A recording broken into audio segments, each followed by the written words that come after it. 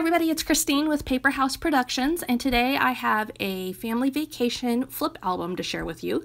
This is the Adventure Flip album, and I am combining the contents from it with some 3D stickers to put together an album about Niagara Falls.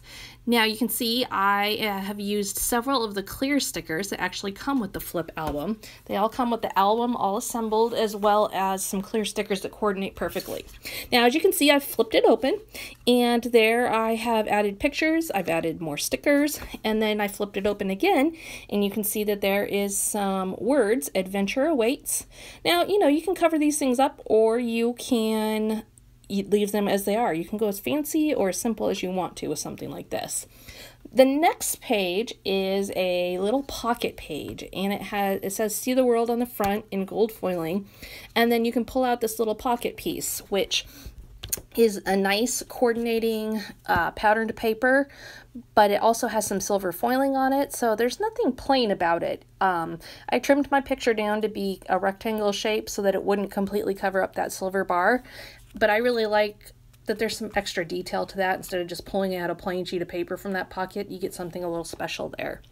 Also a good place you could tuck tickets or things like that in there as well.